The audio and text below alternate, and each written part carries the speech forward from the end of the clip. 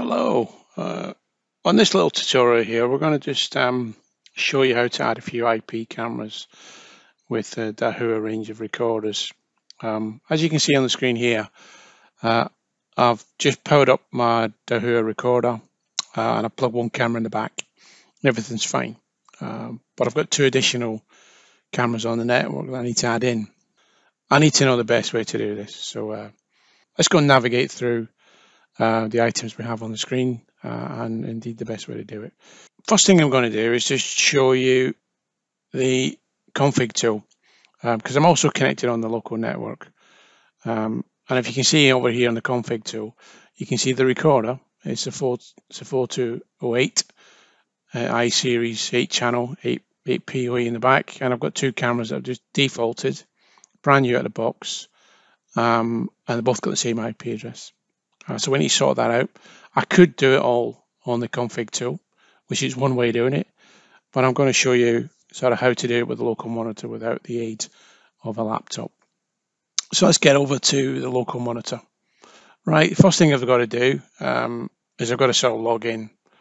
So I'm going to go into the main menu and I'm going to enter my pattern or my password, whatever way you've set it up. And I'm going to go across to camera.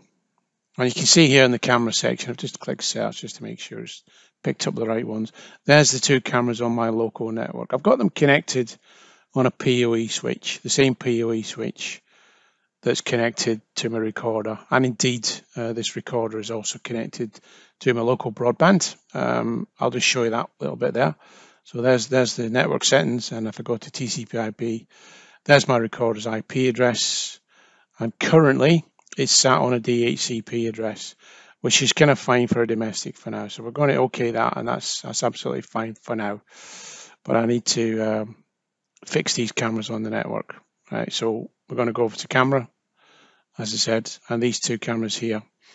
Now you can, because they're uninitialized, normally you would have to click the cameras and click initialize, and it'll take me through the initialization process.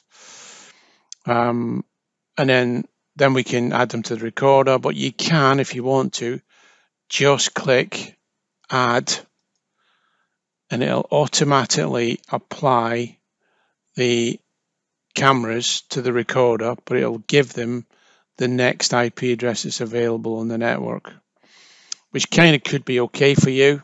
It might not be, but it's now going to initialize both these cameras. I'm just going to go and click away and then click back to make sure it's kept them in. And there goes, the two cameras are in the recorder. So if I right mouse click away, that one's upside down, of course. I need to sort that one out. The two cameras are added. You might think that's okay, but I'm kind of going to go and sort out the IP addresses here. What I want to do is just take them back out of the recorder for a sec. Just do a little search. And there they are here. Now, if I need to know which one's which, I might be able to click live and I might be able to see the live image, and we know that's the one that's upside down, so that's okay.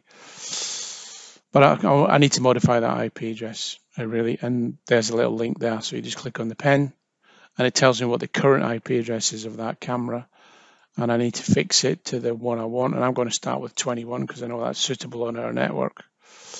Our gateway is correct, and then we can click OK. And that'll change the camera to 21. And I'm going to do the same with the other one. And I'm going to label that one, of course, 22. And if I hadn't already entered the admin password, I would have needed to have done it there, but it's okay because we've sort of entered it once already.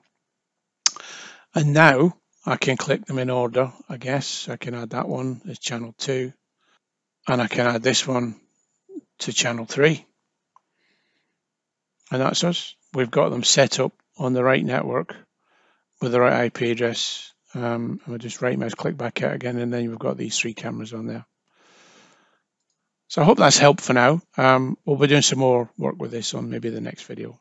Thank you very much.